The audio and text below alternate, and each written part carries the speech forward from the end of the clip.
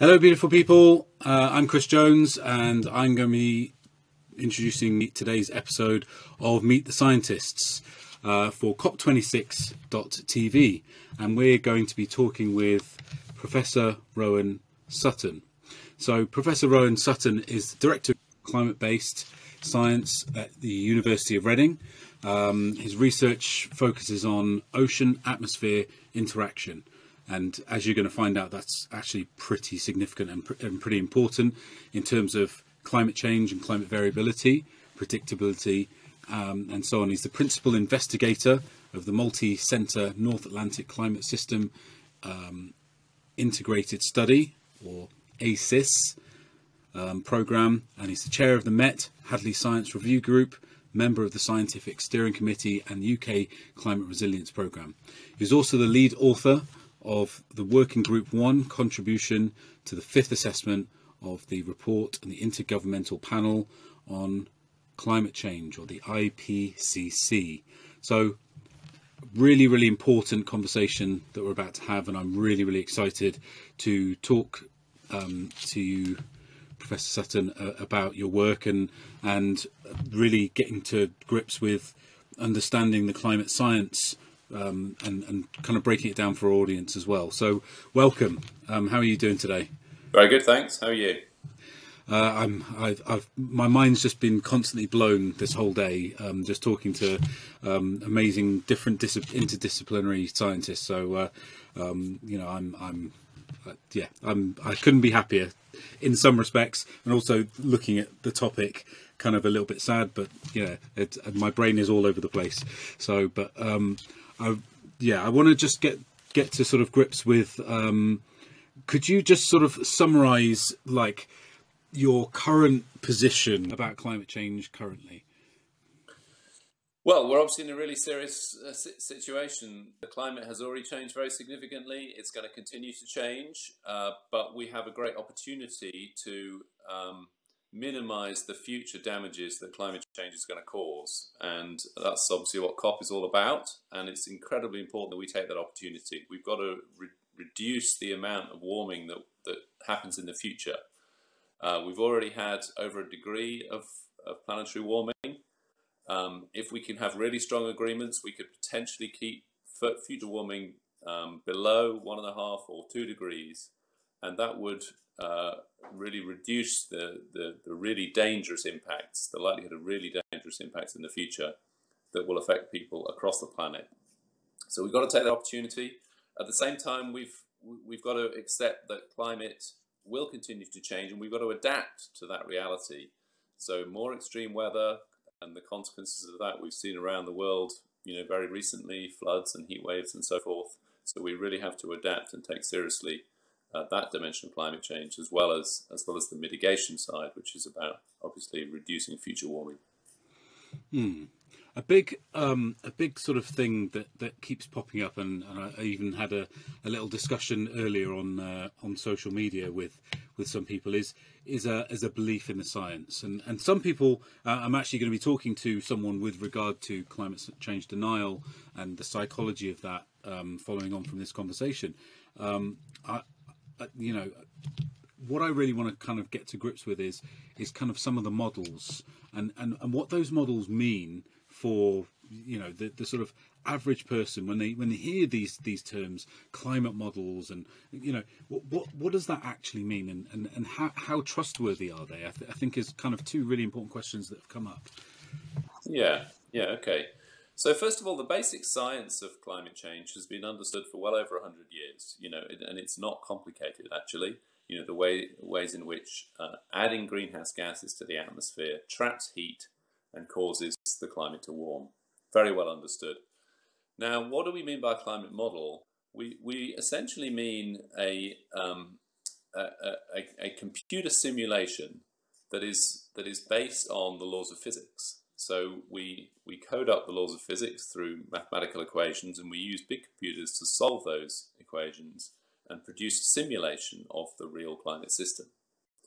So these models are the same kind of models we use for weather forecasting all the time, and of course we show with skillful weather forecasts how powerful they are. But when we're looking at climate change, we're talking about simulations not just for a few days or a few weeks, but for years and centuries, because that's the timescale on which the climate is changing. And these simulations represent not just the atmosphere, but also the oceans and the ice and the land and the forests and all these different aspects of the climate system. And we have huge confidence in them as tools for understanding climate change, because we can test them in all sorts of ways against the real world. And in particular, they show how the climate has changed over the last 100 years as we've increased greenhouse gases, and they do that very accurately. Now, that isn't to say that models are perfect. You know, we have to make some approximations in carrying out these simulations, and that leads to some uncertainties, for example, about changes in wind patterns and changes in ocean circulation. These are some of the aspects of climate change that turn out to be quite difficult to really simulate accurately. So we're incredibly confident that, you know, the world has warmed up and will continue to warm up, and that leads to increases in sea level rise and increases in heat waves and those kind of changes, extreme temperatures. But there are aspects, like I mentioned, wind patterns, ocean circulation, where we have a bit less confidence, and that's a focus for a lot of our research.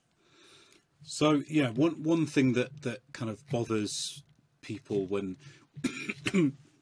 when they hear scientists talk is that they don't necessarily understand the term confidence or uncertainty. So they hear the word uncertainty, and it has a sort of colloquial meaning to the general population, whereas in reality, you know, can you explain like the term uncertainty from a scientific perspective, because I think it really does mean something slightly different.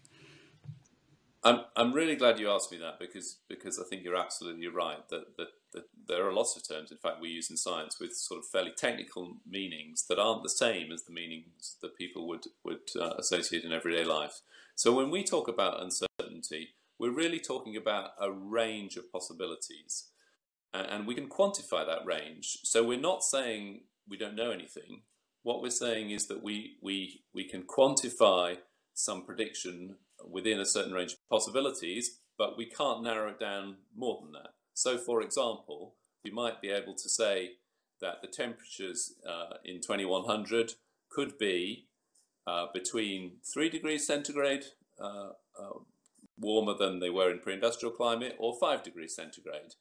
Now that might sound like quite a big range, but actually if you compare it to the full range of possibilities, you know, from, let's say, from 0 up to 25 degrees centigrade, you know, that's actually a lot of information that is very, very helpful.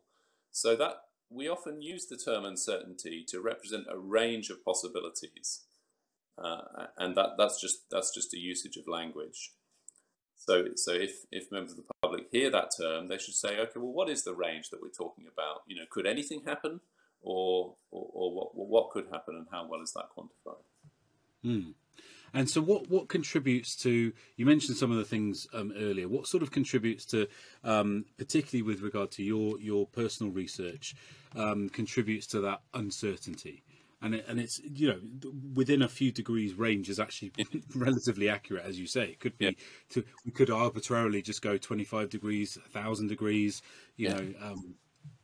Yeah, so well, when we're thinking about the rate of warming of the planet, you know, and how much climate change we get in the future, one of the important processes is how clouds respond. So clouds change as we warm the climate. Some clouds tend to get thinner, and that means that they reflect less sunlight, and that can enhance the warming. In other regions, clouds may get a bit thicker or change in height, and that may lead to other changes. So how clouds change turns out to be quite complicated. And because we understand some of those details really well, but other aspects a bit less well, that leads to a range of possibilities in terms of exactly how much temperature rise we get in the future for a given level of greenhouse gases. Another example, which is in my area of research, I mentioned ocean circulation. So people may have, you know, may be aware of how important the Gulf Stream is for affecting European climate. It brings a lot of warm water from further south. That's important for our climate. Now, the Gulf Stream, we think, will change as the climate warms, but whether it will change just a little bit or quite a lot, so let's say, a 10% change or a 50% change, actually, that turns out to be quite a tough research question that we're doing a lot of work on at the moment, and we're trying to reduce that range of possibilities so we can make more accurate predictions. So is that the kind of current level, the sort of variability we mentioned about uncertainty, sort of between 10 and 50%? So it's very important to bring timescale into this. So 10 and 50% over what sort of timescale? So I'm talking about over maybe 50 to 100 years, so quite a long timescale. It's not completely impossible that we could see a 50% change more rapidly than that, but the current evidence is that's not very likely. Okay. But those gradual changes, so the potential implications of having less warm water, I mean, we're in a similar sort of latitude to Siberia, for example. So that is a suggestion that we could get a lot colder as a result? We're never going to get to a situation like Siberia, and that's because, firstly, because we're a maritime nation in the United Kingdom. We sit right by the ocean, and that modulates our climate very, very considerably. We don't have the cold winters that you have in the interior of a continent like you do in Siberia, and that will always be the case. But it is possible that changes in ocean circulation could give more extreme winters, even in the context of a planet that's warming as a whole. So it seemed very surprising, but if we had big enough changes in the Gulf Stream, we could get that sort of thing going on. So even though, as I say, there'd be the ongoing warming of the planet as a whole, regionally we might have some surprising weather, including more extreme winters.